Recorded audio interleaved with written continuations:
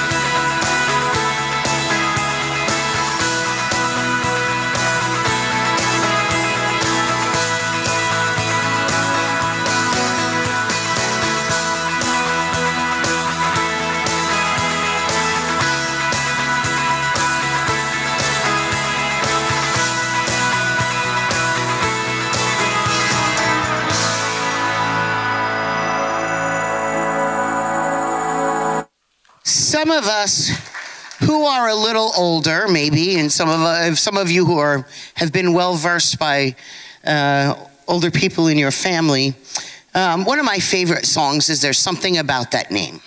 It is a powerful, powerful chorus to sing. But I always found the most powerful part, not actually the song itself, but the recitation that Gloria Gaither wrote for it. And I love this part in particular. And she's talking about the name of Jesus. Emperors have tried to destroy it. Philosophies have tried to stamp it out. Tyrants have tried to wash it from the face of the earth with the very blood of those who claimed it. Yet it still stands. And that is as true today as it was back during the time of Jesus. They're always trying to tear it down, right? But here's one thing I know. Listen, if you ever are experiencing fear or anxiety, just open the Bible. There's 365 verses that are going to pop out at you and get you there. But you know what? There's even more verses about the power of Jesus and what he has. I love Romans 10:13. For everyone who calls upon the name of the Lord will be saved. There are no qualifiers. There are no lists of who can and who cannot. Everyone who calls upon the name of the Lord will be saved. That's how powerful his name is. And in Jeremiah 10:6, there is none like you, O Lord. You are great, and your name is great in might. If you would worship with us. Jesus, Jesus, Jesus, there's just something about that name. Master, Savior, Jesus, like the fragrance after the rain. Jesus, Jesus, Jesus, let all heaven and earth proclaim. Kings and kingdoms will all pass away, but there's something about that name. Jesus, Jesus, Jesus, there's just something about that name. Master, Savior, Jesus, like the fragrance after the rain. Jesus, Jesus, Jesus, let all heaven and earth proclaim. Kings and kingdoms will all pass away, but there's something about that name. Amen. Amen. Worship with us, please.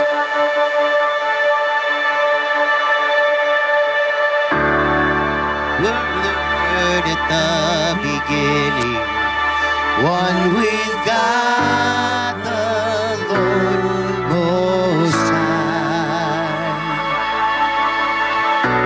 Your hidden glory in creation now revealed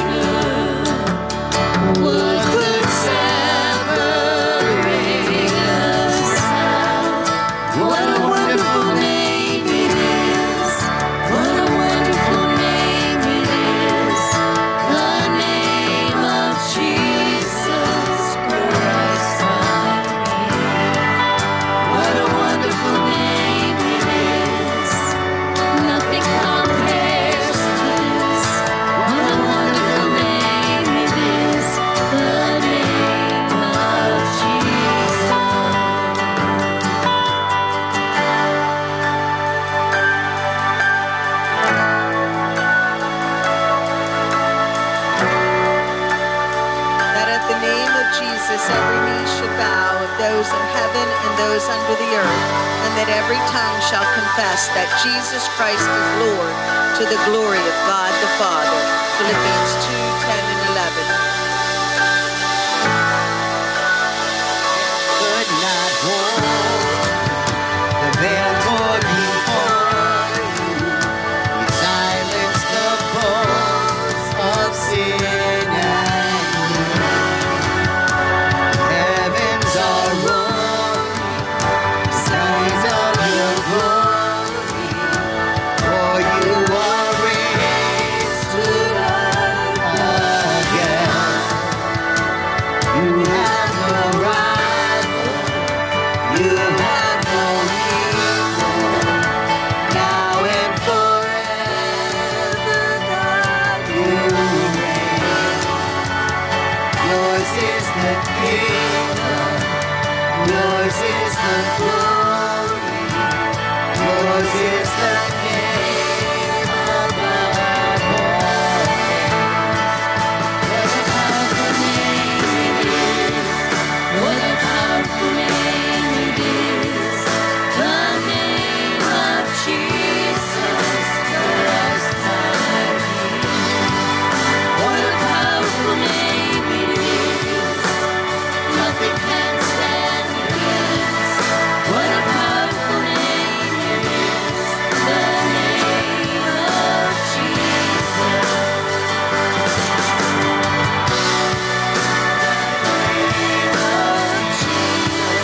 What a powerful name it is, the name of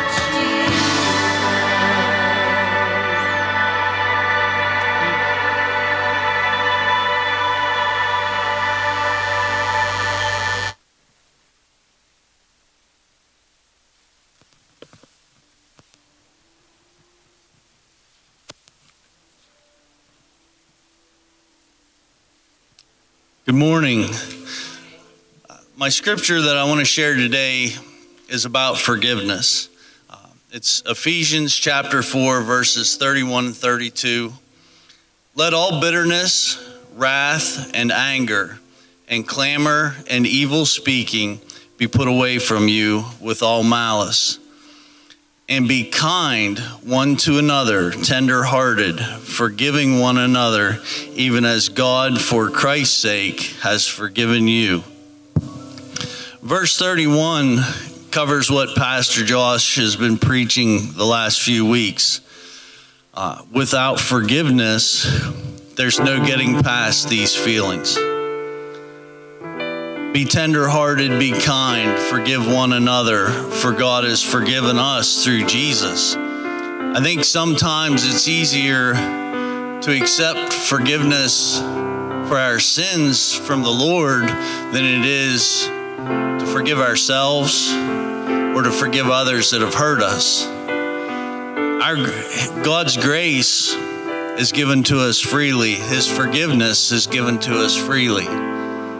We need to share that with others, that same type of grace, that same type of forgiveness. None of us are perfect. The internet, social media, TV may lead you to believe that you have to be perfect, and they'll show you their version of perfection. But the Bible says in Romans chapter 3, verse 23, for all have sinned and come short of the glory of God. We have all made mistakes. To truly accept God's grace and forgiveness, we must show the same to others and forgive ourselves as well. Could I have the ushers, please?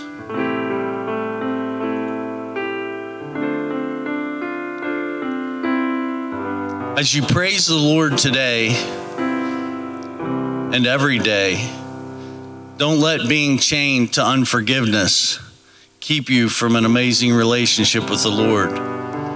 Forgive yourself, forgive others, and draw closer to Him.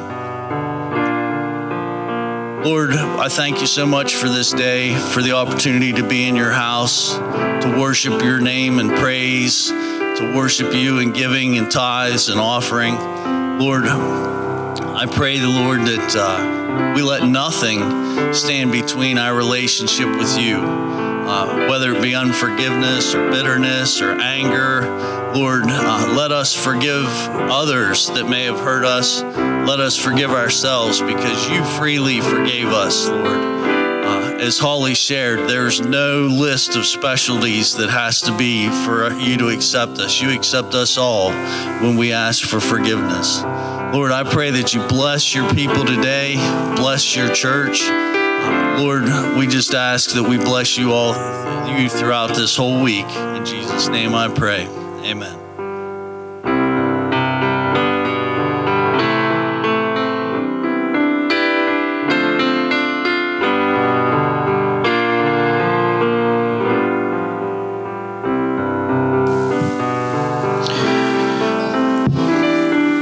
Well, good morning. How's everybody doing today? Somebody's not happy. So I heard a story about a preacher that got up on Sunday morning and he apologized because he had a Band-Aid on his face. And so he apologized to the congregation and he said, I was thinking about my sermon while shaving this morning and I cut myself. After the sermon, after church was over, the church treasurer took out an envelope in the offering plate and it had a note on it and it said, next time think about your face and cut the sermon. So hopefully I won't keep you guys too long today, but I want to say it's good to have you. If you are a visitor with us, welcome. We are so excited that you're with us. If you're not, welcome back. Hope you had a good week. It's been good a couple days. We've had some very dear friends of ours, Jason and Pam Wilson, so you'll see them afterwards. Make sure you introduce yourselves. He is a Georgia fan, so you guys are kind of used to that from what I've heard, so don't beat up on him too much, okay? So, we are in a series, No Offense, okay? And I hope you guys have enjoyed this series about taking offense when, as believers in Christ, that's what we're not supposed to do, okay? Hopefully you've gotten the gist of that and kind of thought about this series this week and the past couple weeks. Well, today, Kelly kind of hit on what we're talking about, forgiveness. And that's hard to do, isn't it? You know, first I want to share with you one of my favorite scriptures in the Bible talking about forgiveness. I don't even know if you're allowed to have favorite scriptures, but I do. So it's Colossians chapter 1. Colossians chapter 1, and it starts in verse 13. And it says this. Actually, I'm going to do NIV, Steve. So if you want to pull up the NIV translation, that would be awesome. Colossians chapter 1, starting in verse 13, says this. Hopefully, never mind, I'll just read it, and there we go. For he has rescued us from the dominion of darkness and brought us into the kingdom of the Son he loves, in whom we have redemption, the forgiveness of sin. We could stop right there, couldn't we? For just a moment, we could stop right there. We could say, thank you, God, and be encouraged for the rest of our lives because of what Jesus Christ did for us. He rescued you. He rescued me. It doesn't say he will rescue you. It says he did rescue you. Not later on, he has rescued us. It's a done deal on a cross that he did so many years ago for me and for you. What's fascinating about that word rescued, in the Greek word, in the Greek translation, that word, I'm going to try to say this, it's eriuseto, which is hard. I'm not going to make you say it, but it literally means to snatch oneself, to grab somebody. That's literally what it means. And so I started thinking about that word, to rescue, to snatch oneself. So my boys like to, I was going to say drive. Yeah, I hope they're not driving. Yeah, that's a problem, right? But they like to ride their bikes in the street, okay? And I was thinking about this. We've had a couple close calls with some of the younger ones trying to teach them, hey, stay out of the road. You know, don't get too crazy. But I thought about that word, eriuseto. to snatch oneself. And basically, I want to give you the image. It's like one of your kids running out into the street and there's a car coming. And the parent, the mother or the father is going to see the thing that's about to happen to their kid. What do? They run out and they snatch the kid out of harm's way, don't they? Hopefully. Or they push the child out of harm's way. Guys, that's what God did for you, and that's what God has done for me. He saw the harm that was coming to us, and he snatched us out to himself through Jesus Christ. That's what he's done for us. But you know what? It doesn't stop there. It goes on, and it says this. It says this in Colossians: he has brought us into the kingdom of the Son he loves. Friends, we are not just saved from something, you are saved to something. And so this series, this message tonight or today, I hope is going to just resonate with some of you guys. Talking about forgiveness. Last week we talked about bitterness and how it's not good to be bitter all the time. We've talked about complaining. We've talked about, I don't even know what else, in this series. And I probably offended some of you guys. But it's to just really get you to understand what you are rescued from and to. You are not just being snatched out of the kingdom of darkness and placed in some kind of spiritual no man's land. That's not what God has done for you if you are a believer in Christ. If you are a believer, and I understand not everybody in here might be a believer, and that's okay. Thank you for worshiping with us. Thank you for being here, investigating this guy called Jesus. But if you are a believer, you have been rescued from the kingdom of darkness as you have been saved into the kingdom of Jesus Christ. Amen. He saved you from something into something. He has done that. That's incredible when we really think about it. It's incredible to understand what God has done for me and what God has done for you. In fact, if you are a believer, here's what the Bible says. It's all about fitting in now into the kingdom of God. Integration. When you move from one nation to another, it's all about how do you fit in? How do you become part of that culture? You need to learn the new culture of the new nation as a believer in Christ. How are we supposed to live? What are we supposed to do? And friends, we have the perfect example through the Word of God. Through Jesus Christ himself. If we only model him, that's all we need. But here's what we need to do too. We need to learn the value system of the new nation. You need to speak the language of the new believer. You need to become ambassadors of this kingdom. What's interesting is it goes on to say this. It's about this Son whose kingdom this is.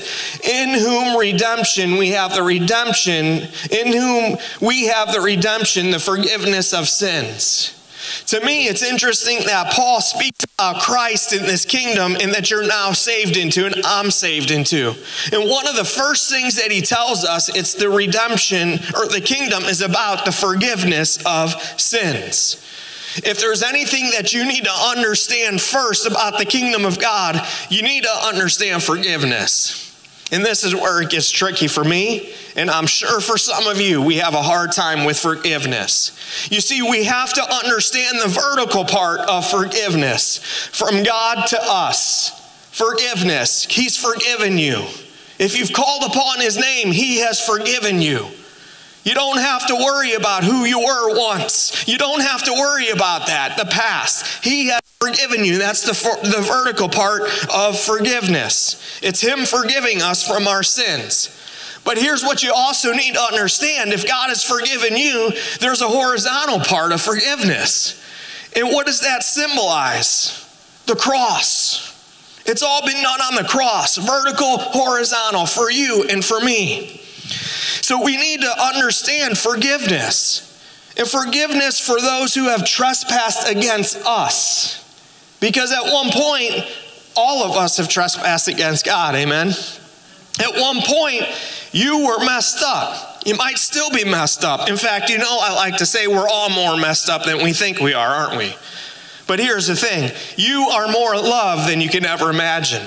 You are. I'm more loved than I can ever imagine. But if you have to understand anything about the kingdom of God, it's that word of forgiveness. Because that vertical and the horizontal part paints the picture of the cross, the full redemptive power of Jesus Christ. And when the disciples, his best friends, when he was on this earth, asked Jesus how to pray, he told them to pray about what? Forgiveness. Forgiveness. Forgiveness of our sins. You know, the vertical part, like we forgive those who have trespassed against us as well. Vertical and horizontal, they connect, but they have to go hand in hand because you have been forgiven of something. So we have to share that with others. In order for us to understand that, we have to release forgiveness to somebody else too. And here's where it gets here's where it gets tricky. Here's where I'm probably going to step on some toes, and that's okay. But before I do, last week I showed a video about a parable, which a parable, if you don't know, is a short story that Jesus used to talk about when he was here. A short story that people would just be engaged. You see, sinners were engaged with Jesus. They were nothing like Jesus, but they were drawn to him, and he would share these stories with them. But I want to read to you the story from Matthew chapter 18. In Matthew chapter 18, if you have your Bibles and you want to turn there, or if you have your phone and you want to turn there, it's basically a question that Peter, one of the disciples, is asking Jesus, okay? Peter in Matthew chapter 18, verse 21 says this, and he says, "Then Peter came up and said to him, 'Lord, how often will my brother sin against me and I forgive him?'"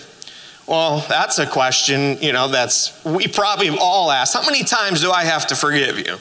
How many times are you going to mess with me? Or are you going to mess with my family, and do I have to forgive you? And Peter goes on to say, as many as 7 times. I mean, that's probably that's a lot, honestly. Because let's be truthful, you mess with me once, what do I normally want to do? I want to write you off, right? Okay, everybody's looking at me like, well, you're the only one. No, I'm not. You guys know it. Somebody messes with you or somebody messes with your family, guess what? You have your guard up, don't you? Well, what's fascinating, let's see what Jesus says. Well, actually, let me back up. Peter's asking this question because he says to Jesus, he goes, "How many times do I have to forgive in order to be one of your disciples? How many times do I have to forgive somebody who's hurt me or who's sinned against me?" And as part of Jesus' answer to this question that honestly you guys would ask probably, I would ask, what's interesting, he shares a parable with Peter and the disciples in a short story.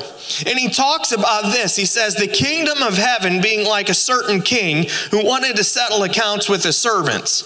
And when he began to settle accounts, one was brought to him who owed him 10,000 talents. Okay, that's important. Now, here we go. "But as he was not able to pay, his master commanded that he be sold with his wife and children and all that he had, that a payment was supposed to be made. The servant therefore fell down before him, saying, 'Master, have patience with me, and I will pay you everything.' And then the master of the servant was moved with compassion and released and forgave his debts. But that servant went out and found one of his fellow servants who owed him 100 denarii. And he laid hands on him and took him by the throat, and he said, 'This is serious.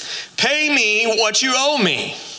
And so his fellow servant fell down at his feet and begged him, saying, 'Have patience with me, and I will pay you all, everything I have.' But he would not. But he went and threw him into prison till he should pay the debt." Now, we may read that, or you may listen to that story, and we get the basics, right? We understand that there's a king. And we understand, you probably have put 2 and 2 together, that king is who? It's God, right? It's God. The king represents God, and the servant could be you, it could be me, and we've been forgiven of a lot. And that as we are hesitant and unwilling to forgive our fellow men, that's basically what this story is. We're hesitant and we're worried, and that kind of makes sense to us, right? But the thing is, there's such a great part of this story that you might have never caught before, and I didn't either until a few years ago when I did this series. I never caught this. And I'm going to share it with you, and I hope that you catch it and you understand how huge this is for me and you. It's the point of the story isn't just about the forgiveness, okay? The point of the story, there's a great part of the punchline that Jesus is trying to relate to us, and that he's trying to relate to the disciples. And here's where it's at. It's found in the currencies, the money that Jesus talks about, the money. How many of you like counting or money or like any sort of numbers? I do not. Okay? I do not. But it wasn't until I understood and somebody shared this with me that I was like, wow. And it just blew my mind. So I'm going to just try to explain this to you in the best way I can, and hopefully I don't confuse you. Now, Jason, who's with us today, when I did this at our previous church, he actually helped me out because he's a numbers guy. He's smarter than I am, okay? Remember I asked you in the beginning of the series, who is smarter than the average bear, basically? Jason is smarter than everybody else here, sorry. I know, that's crazy. But, so here, let's go with this. The meaning of that talents and denarii. So, of course, we hear that thousands of years later, and we talk about talents and denarii. What is that? We don't talk about that now, do we? We talk about cash. Give me cash, Bitcoin, crypto, whatever you have, stocks, bonds, all this kind of stuff. We don't normally deal with talents or denarii, do we, on a daily basis? But so it's important that you understand this, because if you don't, we risk losing the perspective that Jesus is trying to relay across to us. So I'm going to try to explain this, and I pray that it's going to open your eyes to forgiveness and give you a whole new meaning of forgiveness, okay? So let's make this very clear and visible. We have two relationships in this parable, in the story that Jesus is talking about. We have the one with his king and the servant, and there's a debt involved of 10,000 talents, which if I said to you this guy owned 10,000 talents, that would probably mean nothing to anybody, right? Probably, well, I don't know what a talent is. Is that $10,000? No, I'm glad you asked. It's not. But it means nothing to us. Hopefully it's about to change. And we have another relationship with that same servant and another guy, that this other guy owes him a debt of 100 denarii.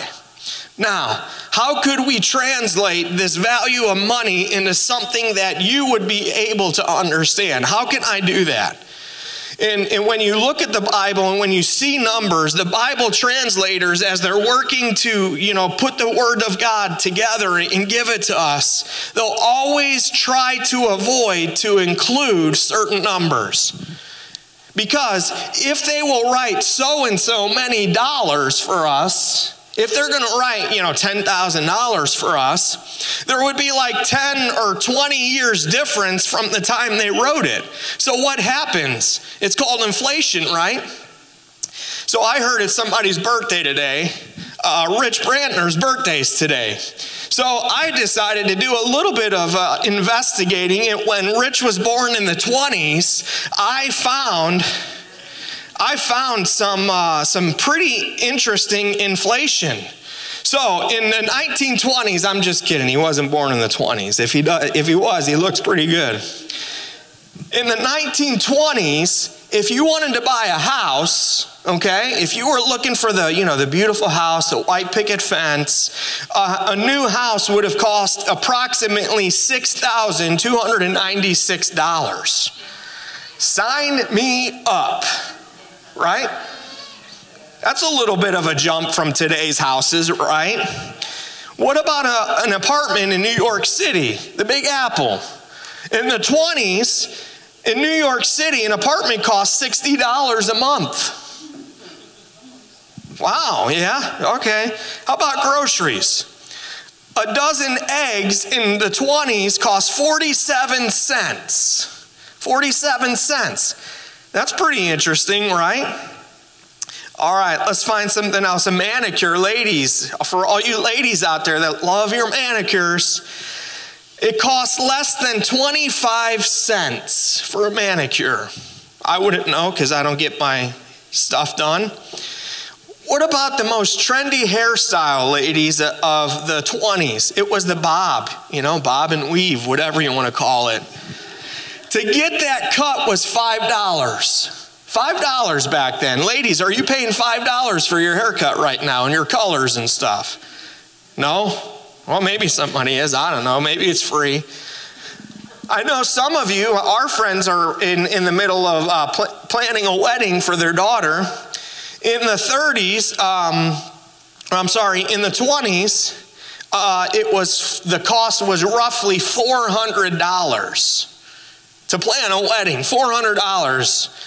As our friends Jason and Pam will tell you, it's a lot more expensive than $400 today.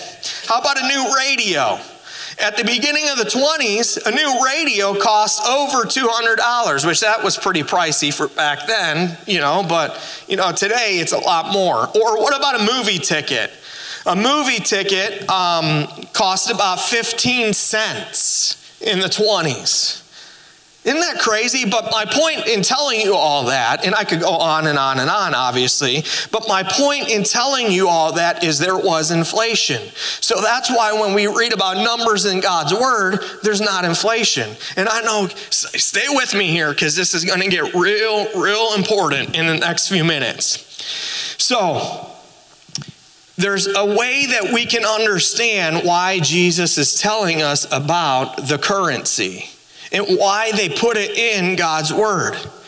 Even though we're on this side of the world and it's thousands of years later, there's one thing that wouldn't change for them that is still kind of today's that we can compare, and it's by using a day's wage. Okay, by using a day's wage here. So you all know how much you made in one day, typically. Because 1 day's wage, the average amount of money that you would earn in a day would be about the same for back then and even for now. Even though the sum would be different, the value, that's what we're talking about, the value of this would be practically the same. It would be pretty much the amount of money needed for you to pay off your mortgage a little bit. It would be enough for you to get some food on the table, buy some nice clothes or whatever, get a bob haircut, whatever you needed for a decent life. It will be included in 1 day's wage. Now, in Jesus' time, his day's wage would have been 1 denarius. 1 denarius, which was a silver coin back then. So a denarius equals 1 day's wage. I know this, I don't like math either, but you got to stay with me because this is going to blow your mind. So what about the talents? What about the talents that Jesus talks about? So a denarius is 1 day's wage. 1 talent. All right, so we're already doing math. 1 talent equaled 6,000 denarii. 6,000. That's 6,000 days of work, okay? 6,000 days of work for this servant. So that would be, the equivalent of what? What in our modern day? I know none of you have an idea, so I'm going to give it to you. The equivalent of 6,000 days of work in 2021, the average daily wage was $154.64 in 2021. Average, okay? I know there's, it fluctuates at certain times, but for obviously different jobs. There's some people earning more than that, some people earning less than that, but that was the national day's wage in 2021. So that would be a modern day equivalent of that. The denarius would be 154.64. So 1 talent is 6,000 denarii. 1 denarii would be 154.64. Which would mean 1 talent is $927,840. That is 1 talent, my friend. 1 talent. Stick with me here. How many talents did the guy owe the king? 10,000. 10,000 talents he owed the king. Okay, you know how much that is? $9,278,400,000. First of all, let's talk about this dude, okay? Why would the king continue to give the guy money if he owed him $2 billion? What's he doing with that?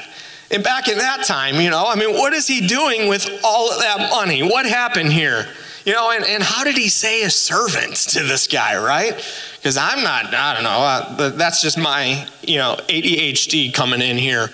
It's a crazy amount of money, isn't it? $2 billion is what Jesus is basically talking about, that this guy owes the king. $2 billion. And why is Jesus giving these guys this universal space, hey, monopoly money, here you go, or Oprah, there's a car for you, here's a car for you, whatever it is. Why is Jesus telling him this? I'm glad you asked, because we're going to talk about it. He wants to tell his disciples, get this, that we all have a debt before God that you will never be able to pay back. You're never going to be able to pay that back. Even though that guy, which is really pathetic in the story that Jesus says, he says to the king, just give me a little bit of time.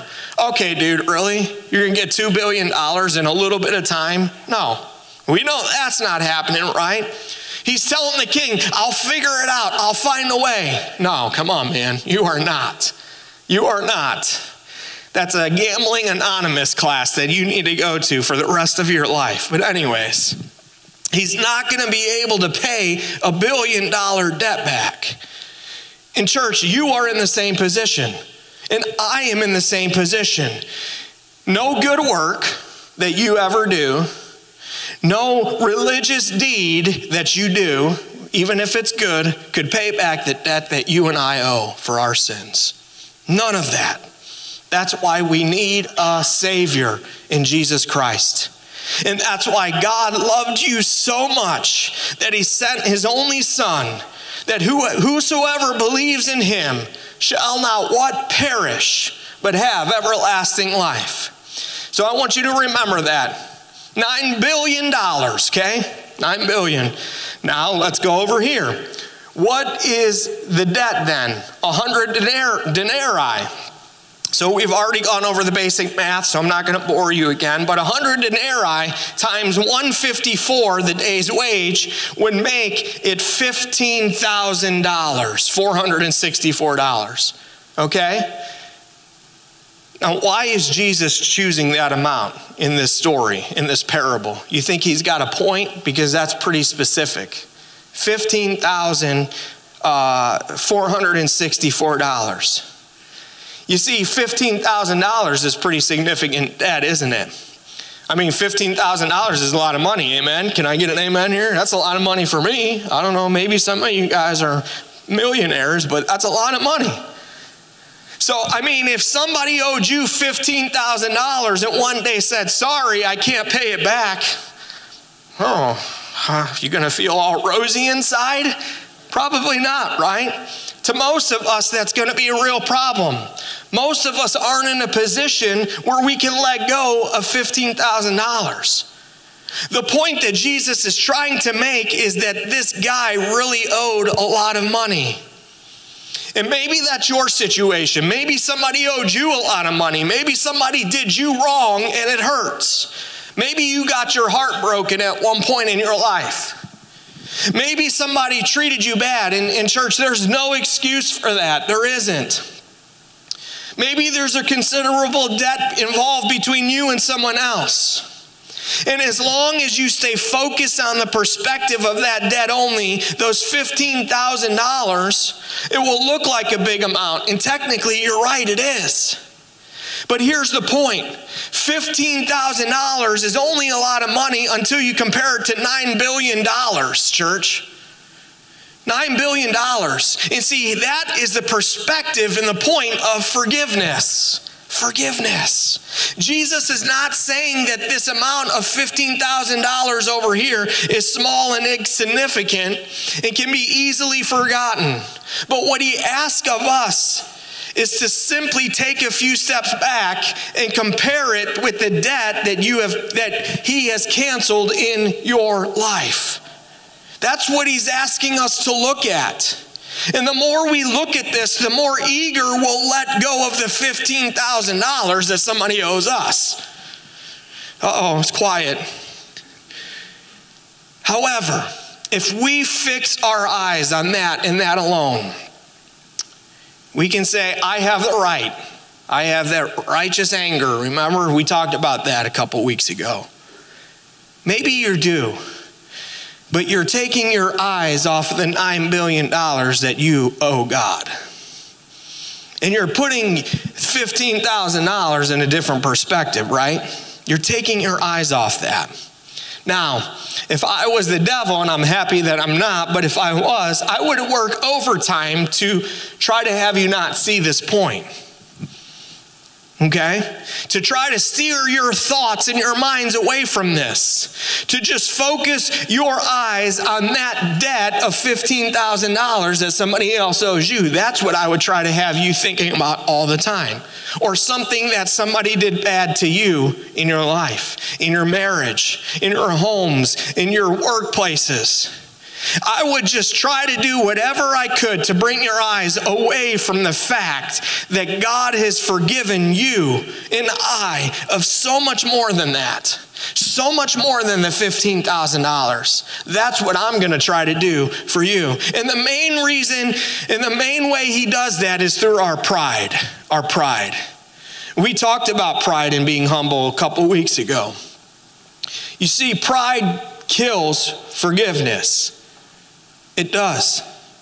Because you know what? We are not forgiven automatically just because we are children of God. We are forgiven because of the sins that we confess to Jesus Christ. Amen? That's why we're forgiven. We come approaching the throne humble and he gives us grace. In 1 John chapter 1, verse 9 tells us, if we confess our sins, he's faithful and just to forgive us our sins and cleanse us from all unrighteousness. If we say we have not sinned, we make him a liar and his word is not in us. You see, pride will have you think that, there's no $9 billion. There's no $9 billion. I ain't that bad, okay? I might have stolen a candy bar at one point when I was 5 years old, but there ain't no $9 billion debt that I owe to God. I'm doing quite well. And all of a sudden, what are you doing? You are playing down the fact that God had to send his only son to die for you. And the sins in my sin. Amen? And this is the very reason that God hates pride. God hates pride. Repeatedly in the Bible, it says that God hates pride along with other sins. Why? Because, church, pride will rob you of a blessing. It will rob you of a blessing. Pride will block your heart so that you don't see your own need of forgiveness. And because we don't, we will not be very eager to forgive others, will we? To forgive them of the $15,000 that somebody else owes us. You see, that's why it's important. I have to continue to talk about sin as a pastor. I don't like to. I wish we talked about it last night, actually. I wish I could be, and I don't want to call out names, but one of these pastors that, the rosy life that you're going to live is beautiful if you just give to the church and you do that. No. See, the Bible talks about life is hard, life is difficult, and we need somebody else, and that's Jesus Christ to help us through the tough times. Amen? But see, sin is only a problem if there's no forgiveness. If there's forgiveness, and it is, realizing that you are in daily need of the grace of God and the forgiveness of God is the door opener to a brand new world of freedom. And you know, as we realize how much God has actually done for us, and as I'm constantly reminding myself of the $9 billion that God erased from my debt account, you know what happens? I become a different person. My mentality changes towards other people. My perspective more than anything. You see, there's a peace that comes, and that peace is found in forgiveness. Forgiveness. I've had to work at it in my own life. I'm just being truthful and honest. That's probably the hardest thing that I've had to do, and I'm still working on that daily. But I've seen it in my life, and I've seen it in the lives of others. And I want to share a story with you. You know, I like stories. I read this a couple years ago in Christianity Today. It's a magazine that it's pretty good. But it's about a young person, I think in Sweden, and God transformed her life, and it's intentional. And this is about a girl named Sarah, okay? Now, Sarah, many years ago, was 16 years old. And she was raised in a completely secularized environment, okay? No influence of Christianity, no influence of God or church or anything. In fact, Sarah's parents were atheists. And so she was raised without any concept of religion or the gospel of Jesus Christ. So as Sarah attended high school, she came in contact with quite a few young people that attended a large Christian church. And these people went to the church, these kids, and they shared the gospel of Jesus with Sarah. She thought they were weird and they were crazy, and there are some very weird Christians, and don't raise your hand if you know some of them, because it might be you. But she thought they were crazy. But then the Holy Spirit started doing something in Sarah's life. And as they talked more about this guy, Jesus, she became curious, and she wanted to investigate. And she became really interested. And for weeks and weeks and weeks, she asked all of her questions to them about God and eternity and purpose and forgiveness. And eventually, Sarah gave her life to the Lord. And as Sarah became a Christian, she became a Christian that was on fire for God. She would witness to all of her friends. She would witness to her family. She would share Jesus with them. She became known all over her school. You see, the girl who used to be an atheist started to run a Bible study and started to run, Christian concerts and bring in people in her school. In major different events that were promoting the gospel of Jesus Christ, Sarah was in charge with. And here's what happened. A major revival broke out in Sarah's school, a non-Christian school in Scotland. A major revival broke out. And she's just a few short months of being a believer. And she's not been a believer for very long. And she's still going crazy for Jesus Christ. But then all of a sudden, Sarah heard some different news in her life. She had just been diagnosed with a serious form of cancer at 16 years old. And this diagnosis happened way too late, according to the doctors. And it spread all over this young teenager's body, and she had minimal chances of survival. Minimal. In hearing this, the church that Sarah went to, the pastor calls her one day. And he gets her number. And this is a pretty big church, pretty large church. And as he dialed her number, the story that he said in the magazine, he said, this was actually the first time that I talked to this girl, Sarah. First time. And he said, there was many things that were running through my mind as I'm talking to this girl, or I'm ready to talk to her. How is this 16-year-old girl coping with this? That she's about to die soon. How is she coping with it? She's brand new in the Lord. What's left of her faith? She can't have that much faith, right? She's a new believer. What's left of her passion? What's left of her fire? So he hears Sarah pick up the phone on the other end. And she says, hello? And he says, hey, Sarah, this is Pastor. This is Pastor calling. And she goes on, oh, Pastor, it's awesome to hear from you. Praise God.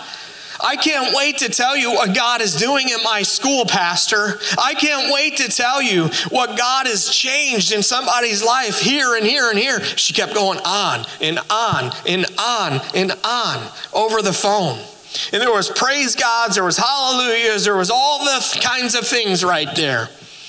And the pastor's thinking as she's talking, is she in denial? Like, is she seriously in denial? She just got terrible news that there is a cancer in her that is no longer going to help her with survival here. And she's 16 years old. And he's thinking, she hasn't really caught up with the news. Or maybe she's trying to push reality away and covering up and saying things that she might think that she would like to hear or that I might like to hear as a pastor. But he said in the magazine, after 20 minutes, she finally stopped to breathe. She stopped to breathe and he says, Sarah, that's awesome. That's amazing. That's beautiful. But I heard some really bad news, Sarah. I just realized that you've also heard some really hard news. And Sarah says, oh, you mean the cancer? You mean the cancer? Yeah, I heard about it. And then they had a conversation. And it turns out Sarah knew the seriousness of the situation. She knew the seriousness of the cancer that was in her body. And of course she had her question marks. And the pastor said him and Sarah talked, but then she said this to him. Pastor, there's been a few Christian brothers and sisters of mine that have been saying things like God can heal people. And that'd be just great if he would. But here's the way I see it, Pastor. And he said that he'll never forget the words that came out of this 16-year-old girl's mouth. She said, here's the way I see it. I know that my sins are forgiven. I know that. And even if I die from this, I'm ready to go. I'm ready to go. I just have one concern. One concern, Pastor. And that one concern, that one thing that is most important to me is that it's to bring as many people with me to heaven as possible in the time that I have left in this world. Wow. Is that not powerful or what? To bring as many people with me to heaven as possible. I don't care about the diagnosis. God's got it. I don't care about the negativity. God is in control. Amen? The pastor said in the magazine article, he said tears were just running down his face because he felt overwhelmed with peace that came out of this 16-year-old girl who just met Jesus Christ a few months prior. You see, that article, the peace wasn't connected to perfect circumstances, was it? Rather the opposite. But the peace was connected to the fact that she knew that the $9 billion had been canceled from her debt account. It's gone. It's done. And whatever happens to her now will not ever change that fact. Whatever the devil will try to throw at her face can never change the fact that she was forgiven. And it's the same for you, and it's the same for me. You see, I know where I'm going when my time on earth is done. I know that God has forgiven me of a $9 billion debt. Now, what's awesome about this story is they did a follow-up article a few years later. Sarah actually survived. She survived. And the pastor said that they couldn't say it was an easy route for her because it was very difficult. It was 10 years of prayer, chemo, radiation, and treatment. But today, Sarah is completely cancer-free. Amen. Yeah, go ahead. He went on to say in the article that they're part of the church that, he pastored at. She married a guy, and they've been missionaries in Thailand for many years. And they adopted a little Thai girl as their daughter. You see, my main point in sharing with you that story is not the fact that Sarah survived only, but the fact that Sarah knew about forgiveness. And that knowledge made her push through, church. It made her push through. Though her life might be short or long, that was secondary to Sarah. It was, because she understood the peace that came from forgiveness. Throughout the entire treatment, the article said, she would keep sharing Jesus with the doctors, the nurses, and basically anyone that came across her path. The peace that comes from forgiveness, church, the peace that comes from forgiveness is the peace that God wants to give wherever you are, whether you're here with us or you're going to watch online later. God wants to give you peace. But you see, we have to extend the forgiveness part to others. Because accepting the fact that Jesus Christ paid the price for you and whatever you've done, it's huge. It's a $9 billion debt. I can't stress that enough. He's ready to cleanse you from all of your sins. He's ready to erase all the doubts, all the debts from your account. But before we close, and if we want to get ready to do our last song, before we close, I want to share one more story with you, and this is powerful. The other one was powerful too, but this one, there is power that is unleashed through forgiveness, church.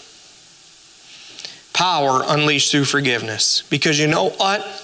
When you forgive somebody, you have no idea what you put into motion. When you forgive someone, when you let someone go, even though they've hurt you or somebody you've loved, you have no idea what kind of motion that puts into perspective, what kind of consequences will come out of that. The same article, the magazine I should say, shared a story about 2015. 2015 in February, there was a group of ISIS warriors. ISIS, if you know, that was the terrorist group. 2015, these ISIS individuals led 21 young Egyptian Christians down to a beach in Libya, northern Africa. 21 Christians they led down to this beach. Those Christians were forced to kneel down, and the spokesperson of the ISIS group made a statement that these people of the cross, that's the way he referred to these young Christians, that they were not worthy to be living. They're not worthy to be living. And all of the 21 young Christian men were executed on that beach that day. 21. And we talk about we have it hard here, right? We're being persecuted here, right?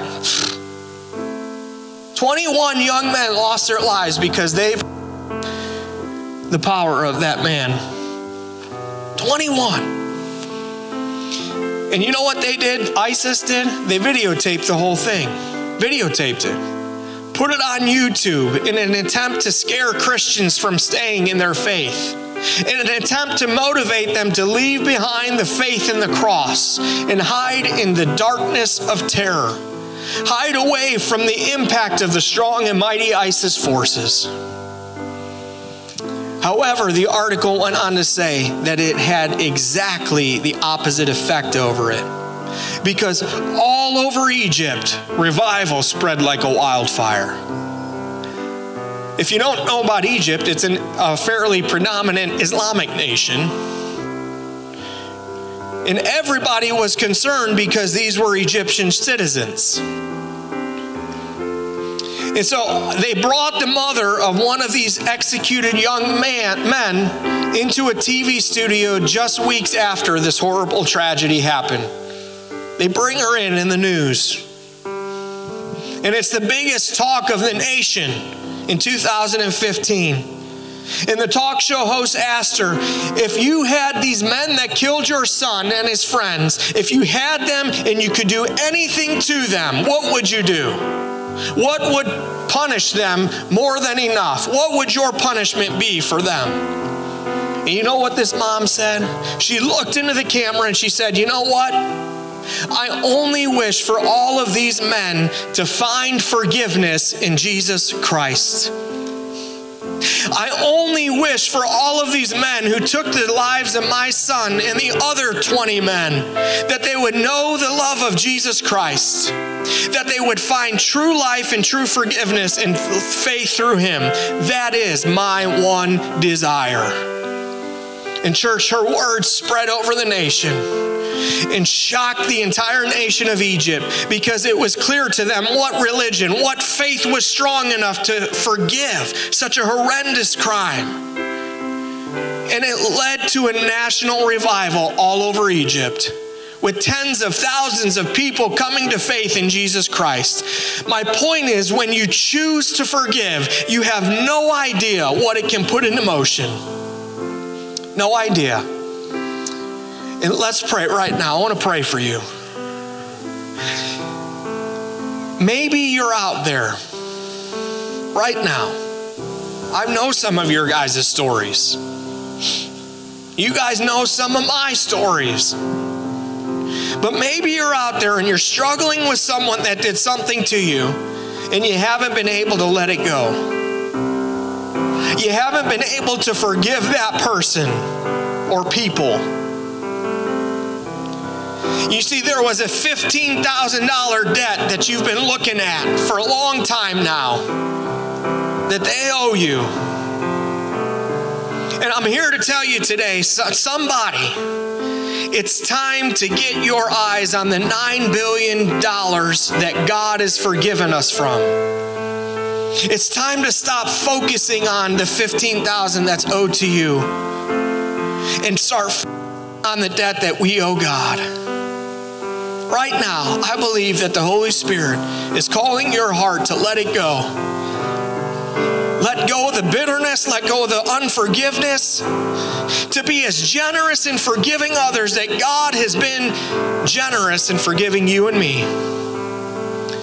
So right now, would you just allow your minds and allow your hearts to get ready to let the Holy Spirit move in you in that dark area that you've been seeking in and just kind of sitting in, and ask him to set you free so you can experience peace that comes from forgiveness. And just like those young men and Sarah, when you do that, unleash the miracles that take place of you forgiving others just like God has forgiven you. Father God, we thank you, Lord.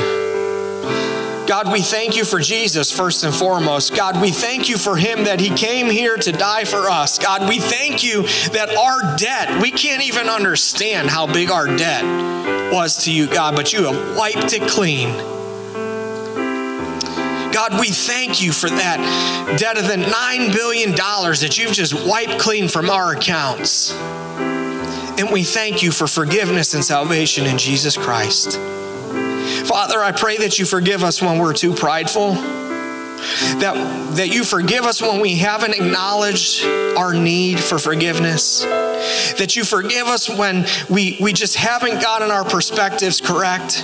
We've been less eager to forgive those who have hurt us and trespassed against us. But Father, we let go of those trespasses in Jesus' name, of the people who have hurt us, just like you erased our sins and our debts.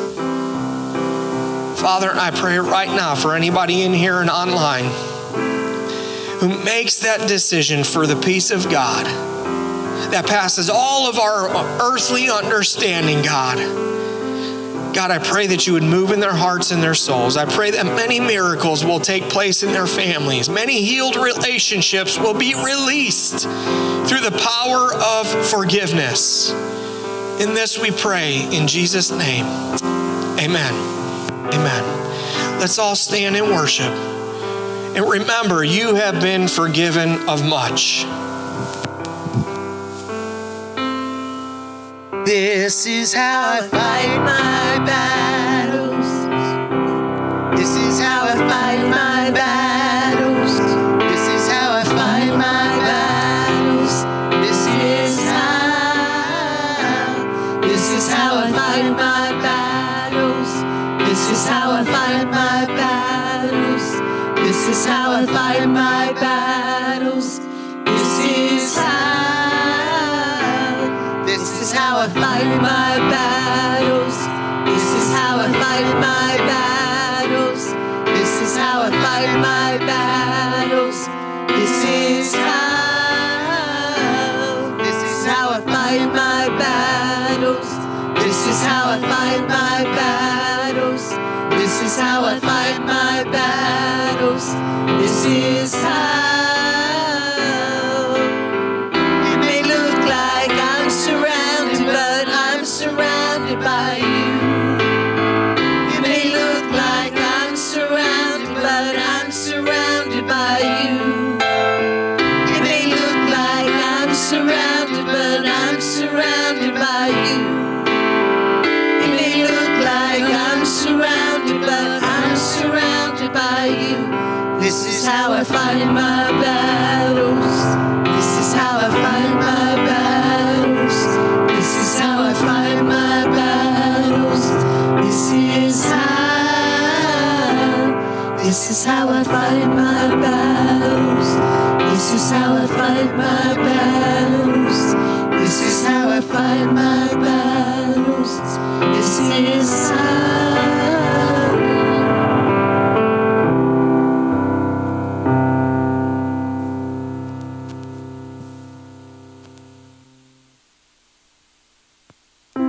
Amen. As we close service, I want to challenge everybody to forgive yourself, forgive others. This week, look for opportunities to share the forgiveness in your life with someone else, whether it be at work or school, someone else in your family. We have been forgiven so much, as Pastor shared. Let us forgive others. Let us share that with those that are lost.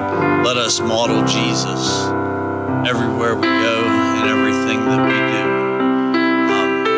I'm going to pray, but I don't want to forget the youth are selling pies outside. If you have the opportunity and the means, please support the youth of the church.